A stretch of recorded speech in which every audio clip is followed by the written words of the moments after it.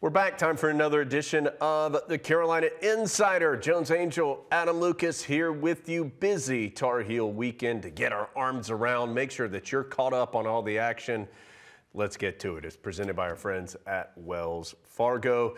And Adam, unfortunately, we have to start with a tough defeat, and that's on the women's basketball side of things. On the road, second round of the NCAA tournament. Man, a back-and-forth game with Ohio State in Columbus. Tar Heels hit a shot with right around 10 seconds left to tie it up, but Buckeyes hit another one a couple seconds later, end up winning it by 2. Yeah, this was a really tough game. Tar Heels got in a hole, maybe missed some shots that they wish they would have made really close to the basket, but then just a furious rally in the final few minutes to eventually take the lead. But Ohio State's really good. That's why the Buckeyes were playing at home. They came back and made a game-winning play, and then the Tar Heels unable to score with 1.8 or 2 seconds left in order to take the lead back. So Ohio State advances to the Sweet 16.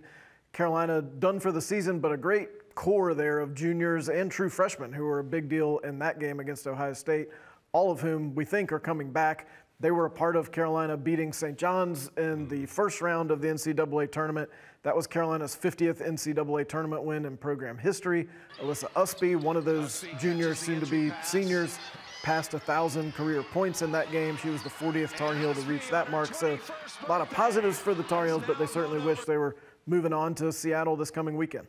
So Tar Heels fall a little short of their ultimate goal, of course, of a national championship, but Adam, some really cool news that there were some other Tar Heels that were able to achieve that ultimate goal here in the last couple days. Let's start on the swimming and diving side of things. Junior Aranza Vasquez, Adam, not just one national title, she takes home 2 as the individual national champion in the 1-meter and 3-meter springboard competitions at the NCAA championship. She is the first Carolina diver ever to win a title. She is the 7th individual female to win a national championship in Carolina's history, and not just once, but twice. On back-to-back days. You saw the first news and you thought, oh, that's good. Aranza, congratulations. She's been here on the video pod. That's great. She won a national championship.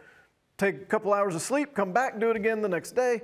We'll get the chance to talk to her later this week on the audio pod. Looking forward to hearing more from her about her experience now being a 2-time national champion for the Tar Heels. First Tar Heel ever, as Jones said, to win a diving title. She was not the only individual, though, as far as swimming and diving, to find success. Grace County, first-team All-America in the 50 free. She was also first-team All-America with the 200 medley relay team. Her teammates Greer Pattison, Skylar Smith, and Ellie Van Note. County also earned second-team All-America and 5 other events. So 21 first or second team All-American nods.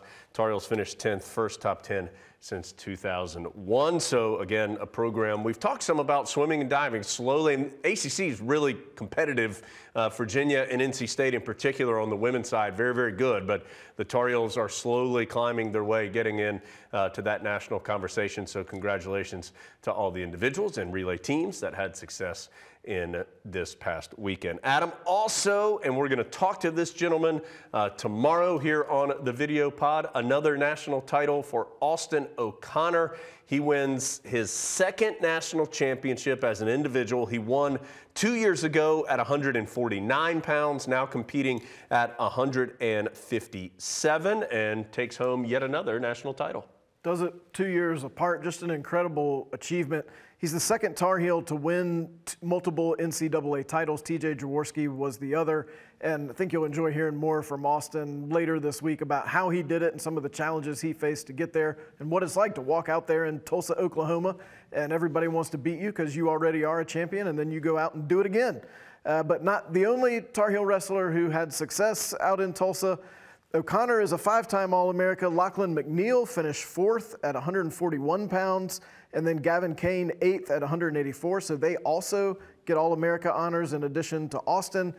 Tar Heels overall had a great meet. They finished 12th, their best finish since 1995. So head coach Coleman Scott, as we've mentioned, had him on here before, doing great things with Tar Heel wrestling. So again, congratulations to all of those individuals finishing up their competition seasons and doing so with a high level of success. All right, let's get to some teams that are right in the middle of their seasons now. We'll start with baseball. Boy, a tough weekend for the Tar Heels, not because they didn't have success. They just weren't able to play very much. They went up to Pittsburgh, and the weather was so poor, the two teams were only able to actually play one of the 3 scheduled games. The Tar Heels made the most of it, though, hit 6 home runs in the one game, defeating Pitt 17-7.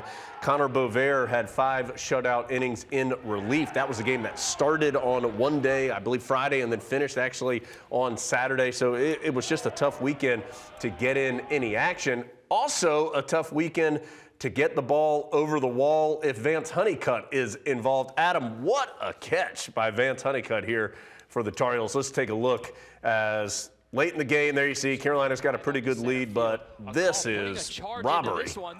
That's one of the best home run robbery catches I've ever seen. And he does it wearing a hoodie, which I think makes it just a little higher degree of difficulty. Sometimes you see one of those catches and you think, was that going to be a home run? That was a home run. And then 𝗪𝗲𝗀𝗃 jumped, brought it back from over the fence, held onto it, casually holds it up. No big deal to 𝗪𝗲𝗀𝗃. Yeah. He's done this before. Tar Heels have really been hitting the ball well. They've scored 49 runs in the last 3 games, and they'll be at home a bunch here over the next couple days. They are hosting North Carolina A&T today on Tuesday.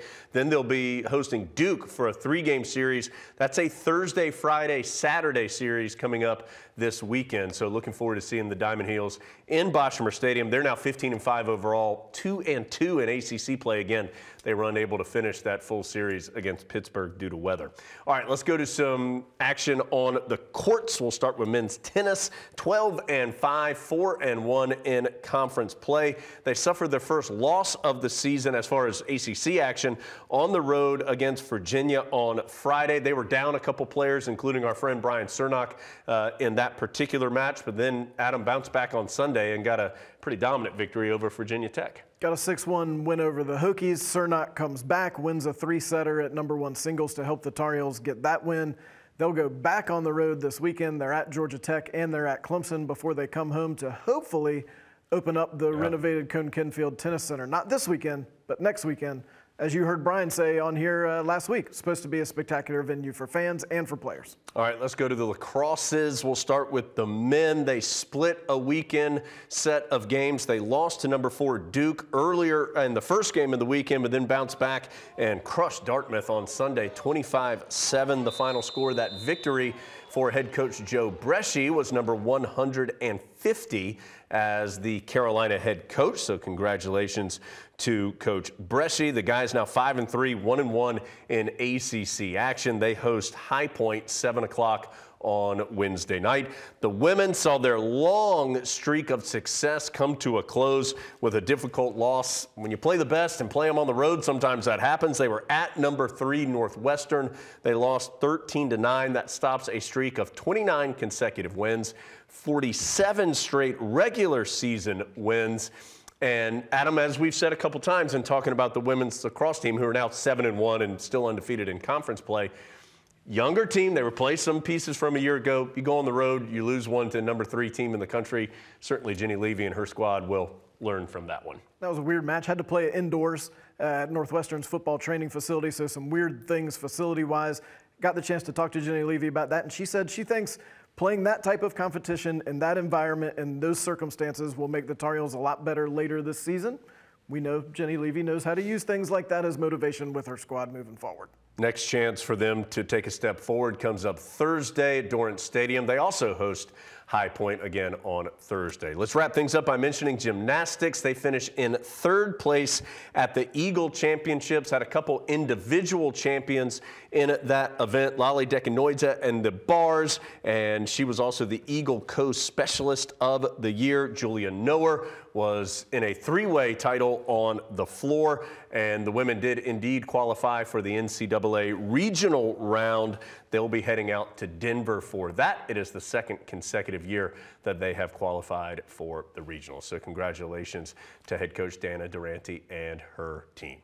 And congratulations to you. You made it all the way through. Thanks for joining us here on the Carolina Insider.